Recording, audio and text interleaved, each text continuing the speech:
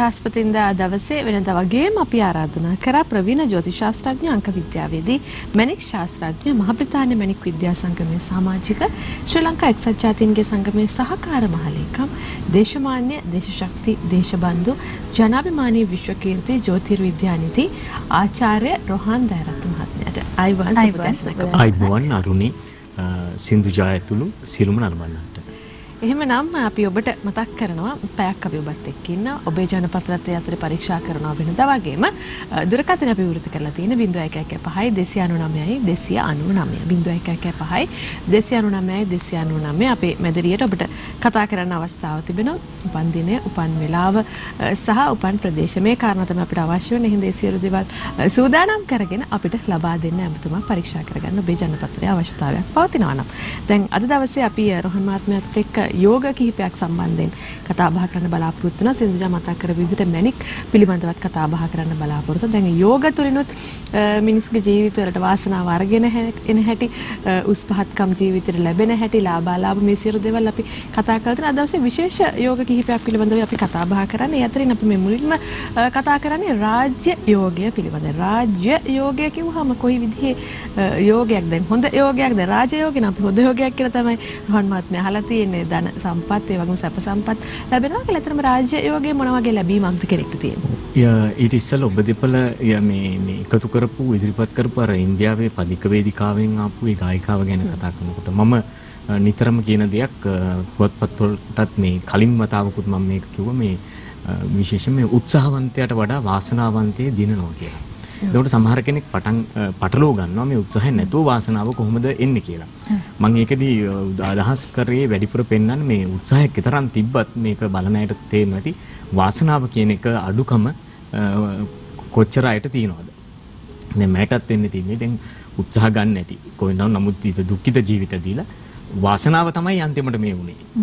ඉතින් හැකියාව උප්පත්තියෙන් ගෙනත් තියෙනවා. ඒක හැකියාව. අර වාසනාව කියන්නේ හැබැයි නියමිත කාලයක් තියෙනවා වාසනාව ලැබෙන්නේ.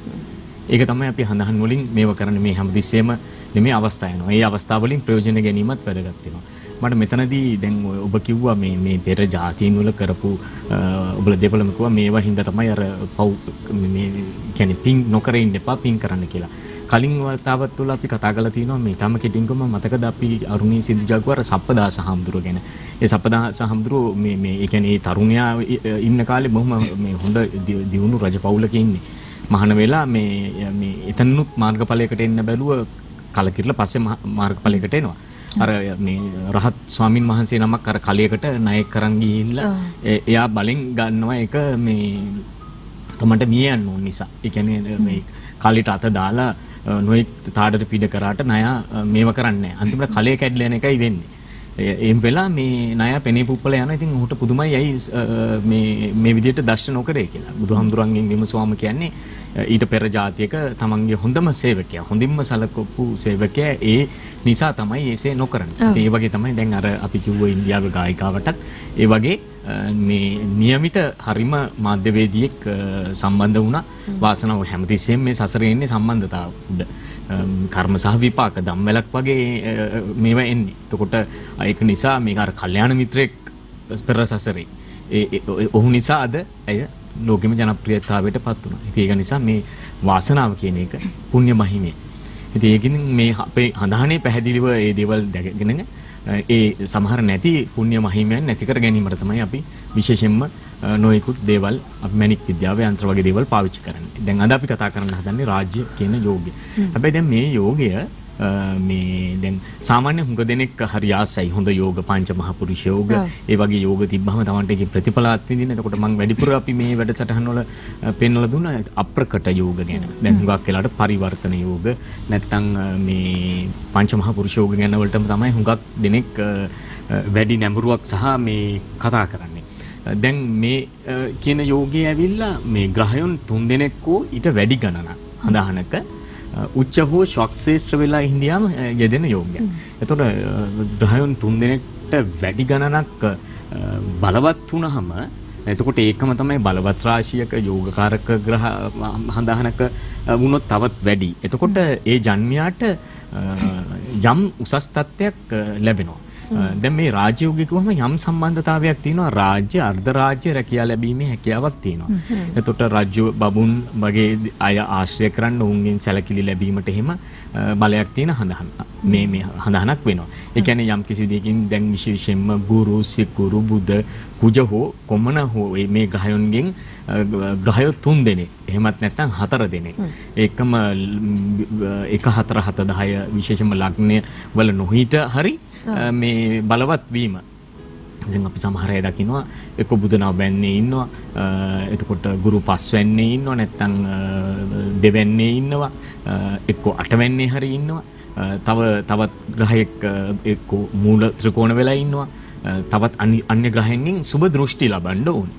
එතකොට මේ කියන්නේ පාප දෘෂ්ටි වලින් තොරව. එහෙම වුණාම මේ යෝගය උදා වෙනවා. එතකොට උදාහරණයක් ඇරෙට ගත්තොත් මේ තුලා ලග්නෙන් උප්පත්තිය ලැබපු ලෝකයක් ආකර්ෂණය කරගත්ත බැරක් ඔබාමා. එතකොට මේ එතුමන් හරියටම નિયમિત කාලේ ඉඳලා ඊටාත්ම සැහැල්ලු ජීවිත ප්‍රයෝතක් ගෙවන හොඳ පෞල් සම්බන්ධතාවයක් ගෙවන මේ බොහොම මානුෂීය ජනාධිපතිවරයෙක් හැටියට එනේ කළු ජාතිකයෙක් වුණත් මුළු ඇමරිකාවම ආදරය කරා. ඒක නිසා මේ වගේ යම් කිසි විදියකින් හඳහනක මේ විදිහට ග්‍රහයෝ උච්චව හෝ ශක්ෂේත්‍රව මම කලින් කිව්ව විදිහට සුබ දෘෂ්ටි සහිතව හිටියොත් මේ රාජ්‍ය කියන යෝගය දෙනවා. එතකොට මේ රාජ්‍ය යෝගය කියන මේක රාජ්‍යම යෝගයක් නෙමෙයි. දැන් බැරක් ඔබාමා කියන ජනාධිපතිවරයාට තියෙනවා තවත් ග්‍රහ යෝග තියෙනවා. ඒ වගේම මේ යෝගෙත් ලැබිලා තියෙනවා. ඉතින් ඔය ඊරියගොල්ල මැතිතුමන්ට ඒ වගේ අයටත් මේ වගේ දේවල් තියෙනවා. ඉතින් ඒක නිසා සාමාන්‍ය වශයෙන් හරි මේ මහජන සේවයට මේ අවංකවම ඉදිරිපත් වෙන්න තියෙන කෙනෙක්ට යම්කිසි රාජ්‍යෝගයක් වෙනත් අපි කියන ඔය ප්‍රබලම රාජ්‍යෝගයක් නොතිබ්බත් මෙවැනි යෝගයක් එහෙම තියෙනවා නම් මේවා මේ බලපානවා සහ මේවා තව බලවත් කරලා ඉස්සරහට ගන්න පුළුවන් යෝගයක්. හොඳයි. මේ වෙලාවේ අපිට දුරකථන ඇමතුමක් තියෙනවා. නිල්මිනී මහත්මිය ඉන්නවා. ඇගේ දියණියගේ හඳහන පරීක්ෂා කරගන්න ඇවිල්ලා. ආයුබෝවන් සුබ උදෑසන. ආයුබෝවන් සුබ උදෑසන. හොඳයි. නිල්මිනී මහත්මිය අපිට ලබා දෙන්න දියණියගේ උපන් දිනය සහ උපන් වේලාව. 2002 10 වෙනි මාසේ පළවෙනිදා. දවල් 11:55ට. දවල් 11:55 2002 10 වෙනි මාසේ පළවෙනිදා දවල් 11:55ට. දවල් 11:55ට ගාල්ලේදී. හොඳයි. විශේෂයෙන්ම මොනවද අපිට දැනගන්න අවශ්‍ය දුවගේ කේන්ද්‍රයෙන්? මගේ අධ්‍යාපනයේ මොන්තරයි දරුවගේ නිරෝගීමත් තමයි මේ. හොඳයි. දුරකථනේ නැදලා ඉන්න. එතකොට ධනු ලග්නේ නේද? ඔව්. දැන් මේ හඳහනේ කාලසර්ප යෝගී නම් තියෙනවා. හැබැයි මේ ඒ දරුවට මේ ඉගෙනීමේ හොඳ යෝගයක් තියෙනවා. හොඳ කතිකත්වයක් තියෙනවා. හැබැයි මේ කාලසර්ප යෝගය කියන යෝගයක් තිබ්බම අර උපරිමයට එන්න පුළුවන් අවස්ථාව අඩු කිරීමක් තියෙනවා. දීර්ඝව දෙයක් කර ගිහින් ඒ දරුවා අවසානයේ දේවල් අතහරිනවා, මග හරිනවා. ඒ බලපෑම තියෙනවා. එතකොට ඒ වගේම තමයි මේ ඔබ ඇහුවා මේ ලෙඩ දුක් ගැන. එතකොට මේ ඔබට බොහොම හිතවත් දරුවෙක් මේ ගත කරන කාල සීමාවේදී ලග්නේ රාෂ්ටකයක් තියෙනවා. එතකොට දෙවැන්නේ සෙන්සුරු ගමන් කිරීමත් 20 ජනවාරි වලින් පස්සේ තියෙනවා. ප්‍රධාන විභාග මම හිතන්නේ මේ ශිෂ්‍යත්වයෙන් නම් කරලා ඉන්නේ. ප්‍රධාන විභාගයන් නම් සඳහන් වෙන්නේ නැහැ මේ කාල සීමාවේ. එතකොට මේ රාෂ්ටකයෙන් පස්සේ කාල සීමාවත් හොඳයි. විශේෂයෙන්ම 2000 ඒ කියන්නේ අවුරුදු 19න් පස්සේ ලබන බුධ මහදසාව හුඟක් හොඳ තත්ත්වයක් තියෙනවා.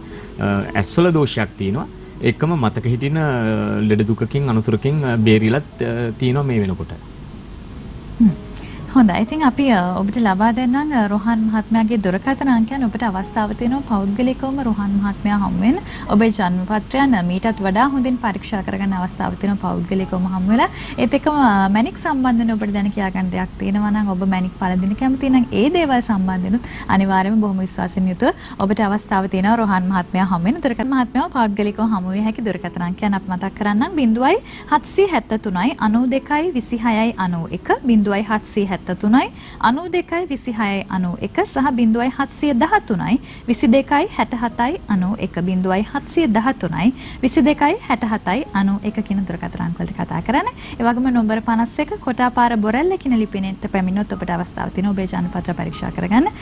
ඒත් එක්කම ඇස්ට්‍රොලොජි රොහාන් දයාරත්න ඇස්ට්‍රොලොජි රොහාන් දයාරත්න කියන Facebook පිටුව හරහා ඔබ Facebook භාවිතා කරන කෙනෙක් නම් ඔබට අවස්ථාවක් තියෙනවා රොහාන් මහත්මයාගේ වැඩිදුර විස්තර වැඩ කටයුතු පිළිබඳව දැන කියා ගන්න. හොඳයි අපි දැන් රාජ්‍යයෝගය පිළිබඳව කතා බහ කළා. දැන් මේ රාජ්‍යයෝගය තුළ මේ ග්‍රහයන් කීප දෙනෙක්ගේ බලපෑමක් තියෙනවද රොහාන් මහත්මයා? ඔව් ග්‍රහයෝ 3 දෙනෙක් හෝ ඊට වැඩි ප්‍රමාණයක්. ඔව්. බලවත් වීම, උච්ච හෝ ස්වක්ෂේෂ්ඨ වීම තමයි මේ යෝගයේ හේතු වෙන්නේ. එතකොට සාමාන්‍යයෙන් එහෙම වුණාම මේක අවාසනාවන්ත නොවන තත්වයක්. එතකොට ග්‍රහයෝ 3 දෙනෙක් 8 දෙනාගෙන් රාහු කේතු ඇරෙන්න අනිත් ඡායාග්‍රහණ නැතුව 7 දෙනෙක් ඉන්නවනේ. එතකොට 3ක් කියන්නේ භාගයක් වෙන්නේ.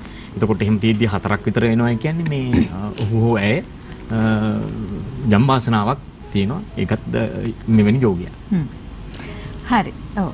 දැන් මේ සියලු දේත් එක්ක අපි ඔබට ආරාධනා කරනවා මැදිරිය දුරකථන මාර්ගයත් විවෘතයි 0115 299යි 299 ඔබට කතා කරන්න අවස්ථාව තිබෙනවා ජනපත්‍ර පරීක්ෂා කරගන්න. ඒ සඳහාත් අපි වැඩිපුර ඉඩකඩ වෙන් කරවා ගන්න. මොකද බොහෝ දෙනෙක් බ්‍රහස්පති දවසේ උත්සාහ කරනවා රොහන් මහත්මයාව සම්බන්ධ කරගන්න සජීවීව හෝ.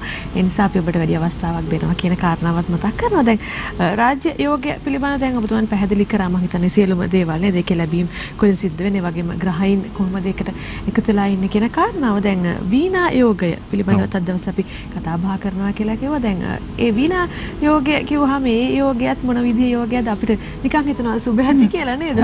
සුභ යෝගය. දැන් විශේෂම රාජ්‍යෝගයේ වුණාම අරුණී සින්දුජා දැන් හුඟක් කෙනෙක් උත්සාහ කරනවා මේ රාජ්‍යාංශයේ රැකියාවකට යන්න. ස්ථීර වෙන්න. එතකොට අර මේ පෙන්ෂන් එකක් ලබන්න. එතකොට යම් වරප්‍රසාද ටිකක් තියෙනවා. එතකොට රජේනේ එතකොට අස්ථාවර ගතිය අඩුයි. ඒ නිසා. එතකොට ඒ නිසා මේ යෝගයේ තියෙන අය දැන් එහෙම වුණාම දැන් කියන්නේ ණය මුදලක් අරගෙන නිවසක් හදාගන්න වාහනයක් හිම ගන්න යම් විදිහකින් හොඳ රැකියාවක් තිබීම නිසා අවස්ථාව ලැබෙනවනේ. ඒක අතින් ඒක වාසනාවක්. දැන් ඒකම සමහර අපි දැකලා තියෙනවා අම්මව හෝ පියා මේ රසායන යනකොට දරුවට ඊළඟට ලැබෙනවා. එහෙම මේකට. ඉතින් ඒ පැත්තෙන් ඒක ඇත්තටම වාසනා ගුණයක් තියෙන යෝගයක්. ඒ නිසා අපි රාජ්‍ය කිව්ව ගමන් මේ ඉහළ දේශපාලන තනතුරු හැමෝටම එහෙම ලැබෙන්නේ නැහැ. දැන් අපි ගත්තොත් වීණා යෝගියම ඇවිල්ලා ග්‍රහයෝ 7 දෙනෙක් විසිරිලා රාශින් 7ක ඉන්න ඕනේ. ඒ වගේම තමයි ඒකාවලි යෝගයත් මේ විදිහටම තමයි තිබ්බේ. එතකොට මේ දැන් වීණා යෝගයේ රාහු කේතුත් ඇතුළුව හැබැයි රාහු කේතුත් ඉන්නකොට තවත් ග්‍රහයෝ සම්බන්ධ වෙලා අපි තුමු රාහු ඉද්දී චන්ද්‍ර කුජ හෝ එහෙම සම්බන්ධ වෙලා හිටියත් කමන්නේ වීණාවක් ලෙස පවතින්න ඕනේ. කලින් අපි සඳහන් කරා මේ යෝගය තිබ්බ දැන් මේ එක සමානයි මේකේ පිහිටීම. නමුත් ගති ලක්ෂණ වෙනස් වෙනවා. දැන් රංජ විජයරත්න හිටපු මේ අමාත්‍යතුමන් හිතම දැඩි පුද්ගලයෙක්. නමුත් ඇතුළතින් බොහොම මේ වෙනස් ගති තිබ්බ කෙනෙක්. ඉතින් ඒක නිසා සාමාන්‍යයෙන් මේ වගේ යෝග තියන අය බොහොම දැන් වීණා යෝගය බොහොම සෞම්‍ය ඒකම තමයි තමන් උපත්තියෙම වාසනා ගුණ සපිරි පෞල් වල ඉපදෙන්න. අපි කියන අර ජනක කර්මය ප්‍රබලවත්. යම් කෙනෙක් මේ යෝගයේ තියලා එහෙමම ලොකු පසුබිමක් නැති වුණත් ඔහු ඇයගේ වාසනාව නිසා පවුලට වාසනාවක් ගෙන දෙන්න. එතකොට මේ හොඳ පාසලක අධ්‍යාපනය ලබන්න, හොඳ රැකියාවක් ලබන්න, තරමක් දුක් විඳීම අඩුවෙන් දුක් විඳත් යම් කිසි කාලයක දැන් සමහර කෙනෙක් හුඟක් දුක් විඳලා එනවා. නමුත් හැමදාම එක තැන. ඒ තත්ත්වේ නැති යෝගයක් මේක. එතකොට වීණාවක් වගේ තියෙන මේ ග්‍රහ සංයෝගය ඒක හොඳ යෝගයක්. ඒතර වාසනාවන්ත යෝගයක්. හොඳ කලා ශිල්පීන්, කලාකරුවන්, කෘතහස්ත අය එතකොට සමාජය ගැන බොහොම මේ කියන්නේ මේ ගරු කිරීමක් තියෙන සමාජයට ආදරය කරන රටට ආදරය කරන එහෙම පුද්ගලයෝ බිහි වෙන යෝගයක් වීණා යෝගය. දැන් ඒ හැකියාව පැත්තෙන් රැකියාව පැත්තෙන් යෝගයේ ස්වභාවය ඔබ පැහැදිලි කරා. සාමාන්‍යයෙන් ජීවිතේ විවාහය වගේ කාරණාවලදී ඔය වීණා යෝගය වගේ යෝගයක් කොයි විදිහද බලපෑමක් තියෙනවද? ඒ වීණා යෝගය ජෙදිලා යම් කිසි විදිහකින් ඒ සැප සම්පත් ලැබුණාට තවත් විවාහය අක්‍රිය කරන යෝග ඇති වෙන්න පුළුවන්. දැන් මේ අහන වගේම සමහර යෝග තියෙනවා ක්‍රියාත්මක වෙලා නැහැ. එතකොට එහෙම තිබිලා සමහර අය ඉන්නවා මේ දැන් යටත් වෙලා වගේ ජීවත් වෙන අයත් ඉන්නවා. මොකද ඔහු ඇය මේ සමාජයට බොහොම දැඩි චරිතයක් වුණාට මේ නිවසේදී ඒ තත්ත්වය වෙනස් වෙලා තියෙනවා. සමහර අයට විවාහ දෙකඩ වෙන්න විවාහ කීපයක්. එතකොට වීණාවක් වගේ තියෙන නිසා බොහොම මේ කියන්නේ ඒ යෝග්‍ය මේ ආකර්ෂණීය යෝගයක්. අන්‍යව ඇදලා ගන්න ගතියක් තියෙනවා.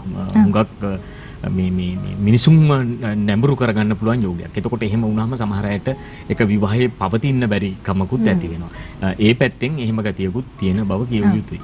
ඔව් දැන් මේ විවාහය ගැන කතා කරපු නිසා මේ දැන් රෝහන් මහත්මයා දැන් සමහර ග්‍රහ සංයෝගයනුත් තියෙනවනේ අපි ටිකක් විවාහය ගැන කතා කරද්දි බයයි. දැන් මේ චන්ද්‍ර රාහු කියන දෙදෙනා සංයෝග වුණාමත් දැන් අපි රාහු කිව්වහම කොහොමත් අහලා තියෙනවා ටිකක් විවාහයට හොඳ නැහැ කියලා අපි අහනවා සමහරවිට අපි විවාහය කියන දේ රාහු කියන දේ තියෙනවා ටිකක් බය වෙනවා. සහ මේ රාහු කියන්නේ ඔළුව නැති ග්‍රහයක් කියලාත් අපි කියනවා නේද? කොහොමත් රාහු කිව්වහම ගොඩක් දෙනෙක් බය වෙනවා. එතකොට දැන් මේ රාහුත් එක්ක චන්ද්‍රයා සංයෝග වුණාම කොහොමද ඒකේ බලපෑම මේ විවාහයට සහ අනික් කටයුතු වලට මේ බලපෑම වැඩි වෙනවද අහිතකර බලපෑම එහෙම නැත්නම් අඩු වෙනවද? දැන් මුලින්ම ඡායාග්‍රහයක් වෙච්ච රාහු හිසක් නැහැ කියන එකෙන් හැඳුනුවේ කරන වැඩ කටයුතු මේ කියන්නේ අත්නෝමතිකව තමන්ට හිතූ ලෙස මේ කියන්නේ එහෙමත් නැත්නම් තමන්ට බොහෝ දුරට පාලනයෙන් තොරව දැන් නමුත් රාහු කියන ග්‍රහය උපචේ ස්ථානයක හිටියොත් 3 6 9 11 කියන තැන්වල හිටියොත් ඒ රාහුගේ බලපෑම අඩුයි. ඒ කියන්නේ ඒක හොඳයි. රාහුට ඉන්න ඕන හොඳම තැන්. අනිත් තැන්වල තමයි ਉਹ රාහුගේ ගැටලුව එන්නේ. එතකොට රාහු කියන ග්‍රහය කුජ එතකොට ශනි වගේම විවාහයේදී හුඟක් බලපානවා රාහු 7 8 ඉන්න. දැන් රාහු 7 8 ඉන්නකොට උන් කායික ශක්තිය අතින් බොහොම ප්‍රබලයි. එතකොට ඒ විදිහටම ගැලපෙන්න ඕන කායික ඒ කියන්නේ මේ ලිංගික ගැලපීම් හොඳට ගැලපෙන්න ඕනේ. රාහු 7 8 ඉන්නකොට ටිකක් විවාහය කල්ගත වෙනවා. දැන් වමනාවට වඩා નિયમિત කාල සීමාවන් වල අපි අර ගායිකාව ගැන කිව්වා වගේම හරි කාල සීමාව නොගත්තොත් වයසට 32 විතර වෙනකම් විවාහයක් සිද්ධ වෙන ගතිය අඩුයි. සමහර අය විවාහ නොවීම ඉන්නවා. සමහර අය ඊට පෙර තමන්ගේ තියෙන පිරිසුදු භාවයන් නැති කරගෙන බොහෝ දුක් කම්කටොළු වලට මුහුණ පානවා. දැන් ඔබගේ සඳුහාවම සිතට අධිපති ග්‍රහය එතනට අහම උදාහරණයක් ඇටියට අපි හිතමු දෙවන්නේ කියලා. දෙවන්නේ ඉන්නකොට අනිවාර්යයෙන්ම කේතත් ඉන්නවා සමසප්තමෝ ඉන්නවනේ අටේ කේතු ඉන්න. එතනත් විවාහ දෝෂයක් එනවා. දෙවන්නේ හිටියාම මේ අර සඳුගේ තියෙන සෞම්‍ය ගතිය වෙනස් වෙනවා. එතකොට එහෙම තියෙන අය මේ කතාවෙන් බොහෝ පාඩු කරගන්නවා. අනවශ්‍ය විදිහට තරහා කරගන්නවා. අර අපි කියන්නේ මේ අර බ්‍රේක් නැහැ කියලා අර කටේ බ්‍රේක් නැහැ වගේ. එතකොට ඒ කියන්නේ නැවතීමක් නැහැ. නිකන් තරහකාරව ඇති කරගන්නවා. ඇති වැඩකට නෙමෙයි. ඒක උන්ට හරි අමාරුයි හදාගන්න. ඒ නිසා චන්ද්‍රයත් එක්ක සම්බන්ධ වුණාම එහෙම. එතකොට හතරත් එහෙම. එතකොට හම් වෙන පුද්ගලයා හෝ කෙනා එහෙම ගති ලක්ෂණ තියෙන සෞම්‍ය පෙනුමක් තියෙනවා. නමුත් හරි වේගවත් මේ ප්‍රවේගකාරී. අටවෙන්නට ආවම මේකේ තවත් වෙනස් වෙනවා විවාහ දෝෂයේත් සේම මේ ගබ්සා වීම. එතකොට ඔය සුදයන්මේ තත්වයන් පිරිගෙන්නම් ඔය බාල කාලයේ අර සිහිනෙන් තමන්ගේ මේ ධාතු පිටවීම මේ වගේ දේවල් වලට එහෙම බලපාන එකම වතුරෙන් ප්‍රවේශම් විය යුතු මේක. එතකොට දැන් මේ රාහු වගේ ග්‍රහයක් මෙහෙම සම්බන්ධ වෙනකොට දැන් අපි අර ඉස්සලා දරුවගේ බැලුවා වගේ දැන් කාලසර්පය උදා වෙලා තිබ්බොත් එහෙම විශේෂයෙන් මම කියන උපචේ ස්ථානයේ නොවි මෙහෙම සම්බන්ධ වුණොත් මේකේ විපාක ටිකක් නරක පැත්තට වැඩි. එනිසා දැන් රාහු 7 8 ඉන්නකොට එතන මේ හොඳින් විවාහ ගැන හරි තීරණාත්මක විදිහට ගන්න ඕනේ. හරි කල්පනාකාරී විය යුතු තැන් දෙකක්. චාර රෝහන් දායරත් මහත්මයා සමගින් අපි සුබ දවස විශේෂාංගයේ සමගින් එකතු වෙලා ඉන්නේ. අපි ඔබට නැවත වරයක් ලබා දෙන්නම් රෝහන් දායරත් මහත්මයාගේ දුරකථන අංකයන් ඔබට අවස්ථාව තියෙනවා මේ දුරකථන අංක වලට කතා බහ කරලා දිනයක් වෙලාවක් වෙන් කරගෙන පෞද්ගලිකම රෝහන් මහත්මයා හම් වෙන්න ඔබේ ජන්මපත්‍රයන් පරීක්ෂා කරගන්න 0773 92 26 91 0773 92 26 91 සහ 0713 22 67 91 0713 22 67 91 ඒ වගේම නම්බර 51 කොටාපාර බොරැල්ලකින් ලිපිණයට පැමිණෙත් ඔබට අවස්ථාව තියෙන රෝහන් මහත්මයා හමු වෙන ඒත් එක්කම Facebook හරහා ඇස්ට්‍රොලොජි රෝහන් දායරත්න ඇස්ට්‍රොලොජි රෝහන් දායරත්න කියන Facebook පිටුවෙනුත් ඔබට පුළුවන් වැඩිදුර විස්තර දැන කියා ගන්න. ඒත් එක්කම අපි මැදිරියට කතා කරන්නත් ඔබට අවස්ථාව තියෙන 0115 299 299 කියන අපේ සජීවී දුරකථන අංකයට. හොඳයි. දැන් අපි යෝගයන් දෙකක් පිළිබඳව කතා බහ කළා. ඊළඟට අපි තවත් යෝගයක් පිළිබඳව කතා බහ කරන්න සූදානම්. ඒ තමයි ජය යෝගය. දැන් ජය යෝගය කිව්වහමත් අපිට නමින්ම ටිකක් ජයක් උදා කරන යෝගයක් කියලා තමයි හිතෙන්නේ. කොහොමද මේකේ බලපෑම? මේ ජය කියන යෝගයේ ඉන්නේ ශනි කියන ග්‍රහය. එහෙම නැත්නම් සෙනසුරු කුම්භ රාශියේ සිටීමෙන්.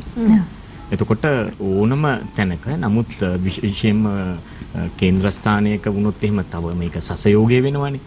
ත්‍රිකෝණ ස්ථානයක තිබ්බොත් තව බල සම්පන්න වැඩි. කඳහනට යෝගකාරක ග්‍රහය වුණොත් තව වැඩි වෙනවා. ඒකට විශේෂයෙන්ම වෘෂභ තුලා ලග්න හිමියන්ට ශනි කියන ග්‍රහය කුම්භ රාශියේ වෙනත් ග්‍රහ සංයෝගවල නැතුව වෙනත් පාප දෘෂ්ටීන් වලින් තොරව හිටියොත් අතර මේක හොඳම යෝගයක්. බොහොම ඔරොත්තු දෙන ජය සතුට සෞභාග්‍ය නිරන්තර ප්‍රීතිය බොහොම සැහැල්ලුවෙන් දීපවතක් ගත කරලා ජයග්‍රහණයට එන්න පුළුවන් කමක් තියෙනවා. එතකොට හරි අපි ඒකෙන් තවදුරටත් පැහැදිලි කරගමු. රෝහන් මහත්මයා ඊට කලින් අපිට පාදුක්කෙන් දුරකථන නමතුමක් ලැබෙනවා. සරච්චන්ද්‍ර මහත්මයා සුබ උදෑසනක්. සුබ උදෑසනක්. කතා කරන්න මහත්මයා. ඔව් කියන්න අපිට ඔබතුමාගේ උපන් දිනය 1954 පළවෙනිදා රාත්‍රී 1ට දෙවෙනිදා එළිවෙන්න. 54 4වෙනි මාසේ පළවෙනිදා. 4වෙනි මාසේ පළවෙනි. ඔව් රාත්‍රී අලියම 1ට. දෙවෙනිදාට එළිවෙන්න. දෙවෙනිදාට එළිවෙන්න. ඔව් වෙලාව? එක. පාන්දර රාත්‍රී 1 මාසේ. ඔව්. දිස්ත්‍රික්කයේ කොහෙද? ඉපදුනේ ඇහැලියගොඩ. ඇහැලියගොඩ ඉපදුනේ. හරි මොකක්ද ඔබතුමාට දැනගන්න ඕනේ? මට මේ දිනුව පිළිබඳයි මොකද කියලා මෙච්චර කාලයක් තාම මේ දිනුව ගැන නිසා මොකද කියලා. ධනු ලග්නේ නේද ඔබ? ධනු ලග්නේ. ඔව්. දැන් මෙතෙක් කාලයක් කියන එක නම් ගැටලුවක්නේ. දැන් එතකොට දැන් ඔබගේ හඳහනෙත් විශේෂයෙන්ම කේතු 7 වෙනි වෙනවා. හැබැයි සෙන්සුරු ඉන්නවා 11 වෙනි. සෙන්සුරු 11 වෙනි ඉන්නවා. දැන් මේ කාල සීමාව නම් ඔබ 2014 ඉඳන් ඒ රාෂ්ටකයක් ගත කරන කාල සීමාවක්. එතකොට උපදින්නෙත් ගුරු මහදසාවකින් දැන් ගත වෙන කාල සීමාව ගත්තාම කේතු මහදසාවත් ඉවරලා සිකුරු මහදසාව ගෙවන්නේ. දැන් ඔබට සෙනසුරුගේ අන්තර්දසාවක් එහෙම නැත්නම් බුධගේ අන්තර්දසාවක් වලදී තමයි වඩාත්ම ප්‍රතිඵල උදා කරලා දෙන්නේ. දැන් ධනු ලග්නෙට සිකුරු මේ සුබ ග්‍රහයක් නෙවෙයිනේ. එතකොට ඊට ඉස්සෙල්ලා දැන් දිනුව ගැන එනකොට ප්‍රශ්නේ එන්නේ මොකද දැන් ඔබට 2001 ඉඳන් අවුරුදු 7ක් කේතු මහදසාව තිබ්බා. එතකොට 7 වෙන්නේ කේතා. එතකොට ඊළඟට තමයි මේ සිකුරු මහදසාව ආවේ. සිකුරුගෙන් ප්‍රතිඵල වඩා නොදෙන්නේ ලග්නයේ සුබ ග්‍රහයක් නොවීම නිසා. එතකොට ඒ වගේම තමයි ඔබට හරියන්නේ කාවගේවත් යටතේ කරන දේවල් මම හිතන්නේ ව්‍යාපාරات පටන් ගන්න ඇති කීපයක්. ඔබ මේ දුරකථනයේ රැඳී ඉන්නවද? සරච්චන්ද්‍ර මහත්මයා ඉන්නවද? එහෙම පටන් ගත්තා නේද? ඔව්. දැන් එතනදී ඔව් ව්‍යාපාර පටන් ගත්තා නේද ඔබ? ව්‍යාපාරයක් නේ මම රාජ්‍ය සේවය කරලා අවසානයේ මේ ඉන්නේ. ඉතින් දිනුවක් ඇතුළේ පොඩ්ඩක් දැන්. ඔව් දැන් මෙතන ඔබගේ හඳහන තනිකරම ව්‍යාපාර හඳහනක්. දැන් මේ කාල සීමාවේ ඔබ ව්‍යාපාර පටන් ගන්න යන්න එපා. නමුත් මේ කාල සීමාවෙන් පහුවෙලා එතකොට ඔබට මම කියවනේ මේ ಗುಣ දෙන ග්‍රහයෝ ගැන විශේෂයෙන්ම මේ කාල සීමාවේ දැන් 21 දෙවෙනි මාසෙන් පස්සේ ඒ කාල සීමාවේ තමයි සෙනසුරු අන්තර්දසාවක් එන්නේ 11 වෙනිනේ ඉන්න ග්‍රහයඩිය. ඒ කාල සීමාව ඔබට හැබැයි හොඳ කාල සීමාවක් වෙනවා සාමාන්‍යයෙන් 24 4 වෙනි මාසේ වෙනකම්. මෙතෙක් ගෙවපු කාල සීමාවන් වලට වඩා මේ මහදසාවේ සුබම කාලේ ඒ කාලේ වෙනවා. හැබැයි ඔබගේ යටිබඩ තුනට අමාරුවක් ඇති ඒ ගැන සැලකිලිමත් වෙන්න. හරි අපි නැවතත් මතක් කරනවා 0773 92 26 91 අපි මතක් කරන රෝහන් මහත්මයාගේ දුරකථන අංක 0773 92 26 91 ඒ වගේම 071 322 67 91 ඔබට පුළුවන් කතා කරන්න රෝහන් තයරත් මහත්මයා මුණ ගැහෙන්න නම්බර 51 කොටාපර බොරැල්ලේ පිහිටි කාර්යාලයේදී සඳහන් සෙන්සුරාදා දක්වාම ඔබට අවස්ථාව තිබෙනවා. අර ජය යෝග්‍ය සම්බන්ධ රෝහන් මහත්මයා කතා බහ කරමින් හිටියේ ජය ගෙන දෙන ඒ වගේම සුබඵල ගෙන දෙන බොහොම යහපත් යෝගයක් විදිහට තමයි ඔබතුමා මේ යෝගය දැන් ඉදිරි වර්ෂයේදී මේ යෝගය පිළිබඳ කතා බහ කරොත් අපි මම හිතන්නේ රහන් මම දැන් අපි දැනට කලින් කිව්වා නේද සිද්ධ වෙන ග්‍රහ මාරුවත් එක්ක මේකේ බලපෑමක් තියෙනවා කියලා ඉදිරි වසරේ නෙමෙයි අරුණේ ඒක මේ දැන් ඉදිරි වසරේ සෙන්සුරු මකරට යන්නේ ඊට පස්සේ දෙකමාරේදී තමයි කුම්බෙට 2020න් පස්සේ ජනවාරි වලින් පස්සේ වසර දෙකමාරකින් පස්සේ එතකොට 22 මැද හරිය ඒ භාගයන් වලදී 23 වගේ තමයි මේ යෝගේ තියෙන්නේ. එතකොට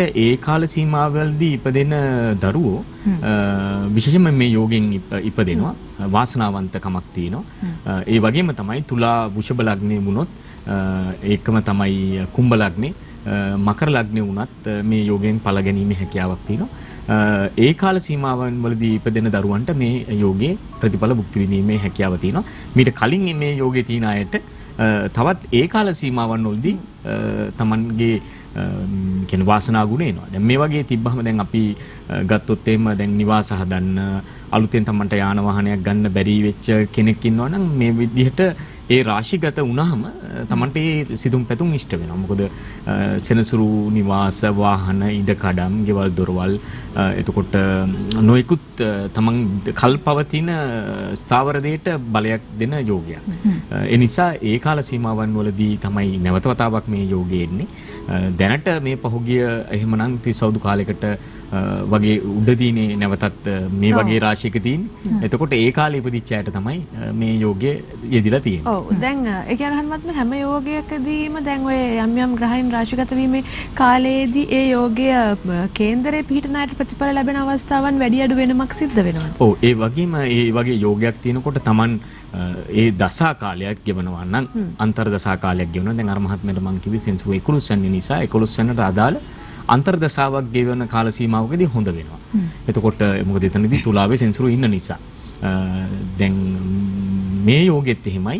ඒ දසා කාලයක් අන්තර් දසා කාලයක් ලැබීම සහ ගෝචර වශයෙන් නැවතත් සෙන්සුරු එවැනි ස්ථානයක ගමන් කිරීම. ඒ කියන්නේ නැවතත් එවැනි තැනක ගමන් කරනකොට ඒක සුබ වෙනවා. මොකද මේ යෝගයට බල සම්පන්න වූ කාල සීමාව වෙනවා. ඒ කියන්නේ Tamanට යෝග්‍ය වෙච්ච පිටියක Tamanට යෝග්‍ය වෙච්ච තැනකට එන්න හම්බ වෙනවා. එතනදී ප්‍රතිඵල භුක්ති විඳීමේ හැකියාවක් තියෙනවා. නමුත් අර ජය යෝගය විසින් දෙන දෙයක් තමයි බොහෝ සැහැල්ලු බොහෝ දෙනෙක් ආශ්‍රය කරන්න පුළුවන් බොහෝ දෙනෙක් අතර නිර්හාන්කාරව කටයුතු කරන්න පුළුවන්. ඒ නිසා හැම දෙනාගෙම උදව් උපදව් ලැබෙන මේ හොඳ යෝගයක් වෙනවා. ඒක නිසායි අර ජය යෝගය කියලා කියන්නේ. එතකොට මේ යෝගෙන් ඉපදෙන අය බොහෝ ජයග්‍රහණයන් වලට හේතු වෙනවා. යම් කිසි විදිහකින් තවත් යෝග මේකේ තියෙනවා. ඒ වුණාම තමයි මේ අඩු වැඩි වීම පවතින්නේ. පිරිසිදු හොඳ දෘෂ්ටියෙන් තිබුණොත් සංයෝග නොවි මේ යෝගය විපුල යෝගයක් වෙනවා. හොඳයි. ඉතින් රාජ්‍ය යෝගය ගැන ඒත් එක්කම වීණා යෝගය සහ ජය යෝගය පිළිබඳව අපි කතා බහ කළා. අපි හිතනවා ඔබට හොඳ අවබෝධයක් මේ යෝගයන් තුන සම්බන්ධයෙන් ලැබෙන්නේ නැති කියලා. ඒත් එක්කම බ්‍රහස්පති දවසේ ඔබ දන්නවා අපි අනිවාර්යෙන් මැණික් පිළිබඳව කතා බහ කරනවා කියලා. ඉතින් අද දවසේත් රෝහන් මහත්මයා ගෙනවිත් තියෙනවා මැණික් ඔබවපු මුදු කිහිපයක්ම. නේද රෝහන් මහත්මයා? ඔව් මම මේ අද සාමාන්‍යයෙන් මේ පෙන්වන්න ගත්තේ මේ මැණික් දෙකක් ඔබවපු මාණික්කයක් මේ පුෂ්පරාග සහ මේ රතු කොරල් කියන මාණික්කයන් දෙකම. එතකොට මේ කාන්තා මුද්දක් මේක. එතකොට මේ ඔබට පේනවා ඇති. ඉතින් මේ ඇවිල්ලා මේ නිතරම මම කියනවා රතු කොරල් එහෙම මේ ඉතාලි කියන රාජ්‍යයෙන් ගෙන්නන රතු කොරල්. ඒතු අර ඩස්ට් එක අරගෙන හදන ඒවා නෙමෙයි. එතකොට මේ දේ විශේෂයෙන්ම සමහර හදන් වල සමා වෙන රෝහන් මහත්මයා අපි ඔය ගැන පැහැදිලි කරමු. ඔය දැන් මෙතනදී මේ රතු කොරල් කියන ඒවා දැක්ක ගමන් කෙනෙක් හිතනවා මේ කුජ දෝෂ වලට එහෙම හදලා තියෙන්නේ කියලා. එහෙම නෙමෙයි. දැන් ඇත්තටම මේක මේ පාවිච්චි කරපු මුද්දක් අපි මේ අපිට නැවතත් හදන්න දීලා මේ කියන්නේ මේ පළඳන් හිටපු තැනැත්තිය විදේශගතව මේ මුද්ද පැලඳුවාම ඇයට යෝග්‍ය වෙච්ච නිසා විදේශගත වෙන්න හම්බුණා. දැන් ලංකාවට ආවට පස්සේ නැවතත් දුන්නා මේ තව පොඩක් හැඩේ වෙනස් කරලා හදන්න කියලා. ඒ තත්ත්වය ඇති කරගන්න මේක ඉවහල් වුණා. දැන් එහෙම නැතුව මේ රතු කැටයක් පළඳින්නේ විවාහ දෝෂ වලට පමණක් නෙමෙයි. ඒ වගේම තමයි මෙතනදී තුලා වෘෂභ කියන ලග්න හිමියන්ට මේ වගේ කහපාට මැණික් ගල් එහෙම පළඳින්නේ නැහැ. යම් අවස්ථාවල පළඳින තැන් තියෙනවා. ඊටාත්ම අහම්බුවක් ලෙස පළඳිනවා. පුරුද්දක් හැටියට දාන්නේ නැහැ. එතකොට දැන් මේ තවත් මම මුද්දක් මේකත් කාන්තා මුද්දක්. මේක ඇවිල්ලා මේ ඕන කෙනෙක් කිය දැක්කම හිතන්නේ මේ පච්ච කියන වචනේ තමයි එන්නේ. මේක මේ මරකත එහෙම නැත්නම් එමරල් සහ ඒ කියන්නේ සුදු නිල. ඒ කියන්නේ මරකත මේ සුදු නිල කියන මාණික්කයන් ඇවිල්ලා ඉන්නේ. එතකොට මේ වගේ මුදුත් අපි පානින්න ඉන්නේ. දැන් සමහර කෙනෙක්ට එක අතේම මුදු දෙක දාන්න අකමැති වුණාම අපි එකටත් හදන අවස්ථා තියෙනවා. ඒක යෝග්‍ය වෙන පරිදි මේ වගේ මාණික්කයන් පැලඳුවාම Tamange මේ දැන් අපි කතා කරපු යම් යම් යෝග තියෙනවා. අය ඉන්නවා. ඒ යෝග ක්‍රියාත්මක නොවෙනවා නම් මේ වගේ දේවල් වලින් මේ ක්‍රියාත්මක භාවය ගන්න පුළුවන් ශරීරයට උචිත මේ රසායනික ද්‍රව්‍ය උරා ගැනීම නිසා. ඒ නිසා ඔය විදිහට සංයෝග කළ හැකි මැණික් තියෙනවා නේද? සංයෝග කළ හැකි මැණික් තියෙනවා. එතකොට ඒ වගේ කරාම මේ තමන්ගේ දැන් මේ තිබ්බට දැන් මේ වගේම කොළ තියෙනවා මං ගෙනල්ලා පෙන්නනම් සැවරයිට් එහෙම. එතකොට දැන් ජෙඩයිට් ඒ වගේවත් තියෙනවා. නමුත් අර සැවරයිට් එකට මේ විදිහටම වගේ පෙනුමක් තියෙනවා. නමුත් සැවරයිට් මාණික්කය මේ පළඳින්නේ නැහැ. ඒක බොහොම මේ හොඳින් අවබෝධ කරගන්න මේ සැවරයිට් මාණික්කය මේ ඇඟට ඒතරම්ම මේ කියන්නේ ග්‍රහපලයන් වලට යෝග්‍යතාවයක් දක්වන්නේ නැහැ. ඒ නිසා අර යෝග්‍යතාවය බලන්න ඕනේ Tamanට උචිත අනුචිතභාවය බලලා තමයි මැණික් පළඳින්නේ. හැමදාමත් අපි ඒ කාරණා සඳහන් කරන සඳහන් Tamanට ගැළපෙන දේ මොකක්ද දැන් ඔබ මේ දකින්නකොටත් විවිධ මැණික් වර්ග මේවා හරි ලස්සනයි පළඳින්න ආසයි. නමුත් Tamanට ගැළපෙන Tamanගේ කේන්දරයට අනුව Tamanගේ ජීවිතේ පවතින අඩුව හරි හැටි තේරුම් අරගෙන මම හිතන්නේ රෝහන් මත හැමදාමත් පැහැදිලි කරනවා ඒ අනුව Tamanට මැණික් ශාස්ත්‍රයෙන් ගන්න පුළුවන් උපරිම ප්‍රයෝජන ගන්න හැකියාව තිබෙනවා. හැබැයි අපි නිවැරදි දේ තමයි හැමතිස්සෙම කරන්න ඕනේ නේද? ඒක තමයි. දැන් මේ රෝහන් මහත්මයා දැන් මේ පළඳිය යුතු මේ මැණික යම්කිසි ප්‍රමාණයක් තියෙනවද දැන් සමහරවිට? ඔය නියමිත කැරට් ප්‍රමාණයක් තියෙනවා. ඒ ප්‍රමාණයන් වගේම තමයි මේ කැරට් ප්‍රමාණය වගේම මේ හැමතිස්සෙම මේ රසායනික ද්‍රව්‍ය ඇඟේ Tamanට ක්‍රියාකාරීත්වය. දැන් ඒ නිසානේ අර දැන් පාෂාණ වර්ගෙහිම හුඟක් මේවා කරන්නේ. දැන් එහෙම නැතුව මෙතනදී ඒ දෛවඥයා දක්ෂ විය යුතුයි. දැන් මෙතනදී අංක විද්‍යාවට සහ ජ්‍යොතිෂයට පැටලෙන්නේ නැති වෙන්න විදිහටත් ඒ හැම දෙයකටම ගැලපෙන විදිහටයි පළඳින්න ඕනේ. නැතුව එක් විදිහකට නෙමෙයි. ඔව්. තවත් අපිට තවත් මේ මම පෙන්නුවා දැන් හුඟක් දෙනෙක් මේ නිල් ගැන අපි කතා කරනකොට මේ නිල් මාණික්කයක් කියන්නේ බ්ලූ සෆායර් කියන එක. එතකොට දැන් සමහර කෙනෙක් මේ කියනවා මේ සෙන්සුරු අපලයන් වලට එහෙම දාන්නේ නැහැ කියලා. ඒක මිත්‍යාවක්. ඇත්තටම සෙන්සුරු අපලයන් වලට පළඳිය යුතුයි. මේකේ ඒ තියෙන අපල දෙගුණ තෙගුණ වීමක් කිසිම විදියකින් වෙන්නේ නැහැ. මොකද මේකේ තියෙන මේ පීඩනය මේ Tamanට තියෙන තීරණ ගැනීමේ හැකියාවන් එතකොට තියෙන දැඩි තමන්ව වෙනස් කරන ගතිය නැති කරන්න පුළුවන් හැකියාවක් තියෙනවා. ඒ නිසා තමයි මේ සාන්ද්‍රණ ඇතුළු નિયમિત නැකත් ආදී දේවල් සෑම දෙයක්ම පළඳින්නේ. මේවා දාලිවිල්ල මේ රැට ගලවන්න ඒ වගේ එහෙම කරන්න නැතුව දීර්ඝ කාලිනව තියෙන්න ඕනේ. යම් කිසි විදියකින් ගලවන්න වුණොත් මේ නැවතත් නැකතකට තමයි පළඳ ගන්න ඕනේ. එහෙම අපහසුතාවයක් නැහැ. මේවට කිලිය අහුවෙන්නේ නැහැ. එහෙම ගැටලුවකුත් නැහැ. ඒ කියන්නේ අපිට ඕනෑම තැනකට යනකොට පළඳින්න පුළුවන්. මේකෙන් මේ අපේ දැන් මෙතන සම්බන්ධ අපේ ඇඟේ අඩුවක් නෙමෙයි තියෙන්නේ. අඩු දේ තමයි සම්බන්ධ කරන්නේ. එතකොට මේක එකතුවක් වෙනවා ශරීරයට. එතකොට මේක දීර්ඝ කාලිනව. අපි බ්‍රහස්පතින්දා විශේෂයෙන්ම ඔබට අවස්ථාව ලබා දීලා තිනවා. තැපැල් මාර්ගයනොත් ඔබේ ජනපත්‍ර පිටපත් පරීක්ෂාව සඳහා නම්බර 51 කොටාපාර බොරැල්ල කියන ලිපියට තමයි ඔබට හැකියාව තිබෙන්නේ මේ ලිපිය යොමු කරන්න. අපි එවැනි ලිපි කිහිපයක් තෝරාගත්ත දවසේ දිවුල පිටින් සුබෝධනී පෙරේරා මහත්මිය යොමු කරලා තිබෙනවා. ඇගේ ජනපත්‍ර විවාහය සිදුවන කාලය සහ ඒ රාෂ්ට්‍ර කපලයක් පිළිබඳවයි අහන්නේ. ඒ රාෂ්ට්‍රක අපලයක් දැන් මෙතනදී දැන් ඉදිරියට එන එක ගැන තමයි ඔබ යම් කිසි මේ එහෙම අහන්න හේතු වෙලා තියෙන්නේ. දැන් කොහොමත් මිථුන ලග්න හිමියන්ට 2020 ජනවාරි වලින් පස්සේ සෙන්සුරු 8ට එනවා. දැන් ඔබගේ විවාහයක් සිද්ධ වෙන කාල සීමාව කියන එකේදී දැන් මේ යන කාල සීමාවෙත් මේ යෝග තියෙනවා. නමුත් මේවා නොවෙන්න හේතුව තියෙන්නේ ඔබගේ මේ කුජ කියන ග්‍රහයගේ ගලපා ගැනීමට ඇති බාධාව තමයි තියෙන්නේ. ඒ එකම තමයි ඔබ බොහොම මානුෂීය ගති තියෙන කෙනෙක්. මේ ඒ රාෂ්ට්‍රකයට ප්‍රථම විවාහය සිද්ධ වෙන්නේ නැහැ වුණාට. මොකද ඒ කියන්නේ දැන් මේ 20 ජනවාරි කියන්නේ බොහොම ටික කාලයයි තියෙන්නේ. නමුත් 8 වෙන්නේ සෙන්සුරු යනකොට ඔබ අධෛර්යමත් වෙන්න එපා. කෙනෙක් කිව්වොත් මේ කාලේ හොඳ නැහැ කියලා හොඳම තව දෙකමාරක් මේ වුණා. එක පැත්තකින් විවාහයත් ඒ රාශියක් තමයි. මොකද මේ යම් පීඩාවක් තියෙනවානේ ගෘහ ජීවිතය තුල. ඒ නිසා එහෙම අධෛර්යමත් වෙලා මේ වෙන්න එපා. ඔබට දැන් මේ ඒ රාෂ්ට්‍රකයේ තියෙන කාල සීමාවෙදී විශේෂයෙන්ම 21 6 වෙනි මාසයෙන් පස්සේ මේ කියන්නේ 12 වෙනි මාසෙට ප්‍රථම විවාහයක් තියෙන කාල සීමාවක් තියෙනවා. කුජ දෝෂ තියෙන නිසා ගලපලා ගන්න.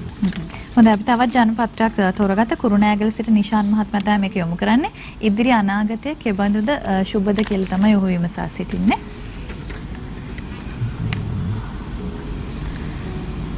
දැන් මේ කාල සීමාවේ ඒ රාෂ්ට්‍රයක් ඔබත් ගෙවනවා. දැන් හුඟක් අපිට මේ වගේ ප්‍රශ්න තියෙන ඒවානේ එන්නේ. يعني ප්‍රශ්න නැති ඒවා දැන් ඊට වඩා වැඩිපුර එන්නේ මේ වගේ ඒවා. ඇත්තටම ඉදිරි අනාගතයේ සුබයි ඔබ දැන්ටම සැලසුම් කරලා ඇති. මොකද ඔබ දෙවරක් විතර මේ නිස්කාරණ ගමන් බිමන් වලට ලක් වුණා. ඒ කියන්නේ මේ විදේශ ගමන්. ඒ නිසා දැන් මේ ගත කරන කාල සීමාවේදී නොවැම්බර් මාසෙන් පසුව ඔබ විදේශගත වෙලා දිනුවටපත් වෙන කාල සීමාවක් වෙන. හැබැයි ඔබ තරමක් මේ විවාහ වීමට අකමැත්තක් දක්වන කෙනෙක්. ඒකත් එතනින් පෙන්නනවා. මේ කොහොම නමුත් ඔබ මේ ඉදිරි කාල සීමාවන් වලදී දිනුවටපත් වෙනවා. මොකද 2006-9 බොහොම දුර්වල කාල සීමාවක් ගත කරලා දැන් ඇවිල්ලා තියෙනවා. ඉදිරි සතිවලදීත් ඔබට අවස්ථාව තිබෙනවා ඔබ අපිට යොමු කරන නම්බර 51 කොටාපාර බොරැල්ල නම්බර 51 කොටාපාර බොරැල්ල කියන ලිපිනයට ඔබේ ජනපත්‍ර පිටපත් රහන් මහත්මයා සූදානම්ින් ඉන්නවා ඒවත් පරීක්ෂා කරවා ඔබට ලබා දෙන්න. දුරකථන අංක තමයි මතක් කරනවා එතුමන්ව පෞද්ගලිකව කතා කරලා විස්තර දැනගෙන මුණ ගැහෙන්න යන අවස්ථාව තිබෙනවා 0773යි 922691 0773යි 922691 ඒ වගේම 071යි 322යි 6791 071යි 322යි 6791 තමයි දුරකථන අංක. සඳහසිරි සෙන්සුරාදා දක්වාම ඔබට මුණ ගැහෙන්න පුළුවන් එතුමන්ගේ කාර්යාලයේදී බොරැල්ල තමයි පිහිටලා තිබෙන නම්බර 51 කොටාපාර බොරැල්ල කියන ස්ථානයේ. ඒ වගේම ඇස්ට්‍රොලොජි රෝහන් දයාරත්න කියන Facebook පිටුවත් ඔබට පිවිසෙන්න පුළුවන්.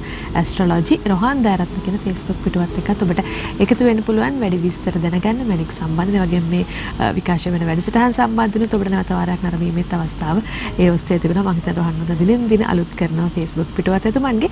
අපි ස්තුතිවන්ත වෙනවා අද දවසේ සහභාගීත්වය වෙනුවෙන් ප්‍රවීණ ජ්‍යොතිෂ ශාස්ත්‍රඥ අංක විද්‍යාවේදී මැනික් ශාස්ත්‍රඥ මහ බ්‍රිතාන්‍ය මැනික් විද්‍යා සංගමේ සමාජික ශ්‍රී ලංකා එක්සත් ජාතීන්ගේ සංගමේ සහකාර මහලේකම් දේශමාන්‍ය දේශශක්ති දේශබන්දු ජනාභිමානී විශ්වකීර්ති ජ්‍යොතිර්විද්‍යානිධි ආචාර්ය රෝහන් දයාරත්න මහත්මයාට අපි එහෙමනම් ලබන බ්‍රහස්පතින්දාවේ මුණ ගැහෙමු. ස්තුතියි ඔබතුමන්ට ආවට ආයුබෝවන්. ස්තුතියි ඔබටලටත් සියලුම නර්මයන්ට. දිනපතා අලුත් වීඩියෝ සහ ප්‍රවෘත්ති නැරඹීමට ඉහත බටන් එක ක්ලික් කර සියත TV subscribe කරන්න.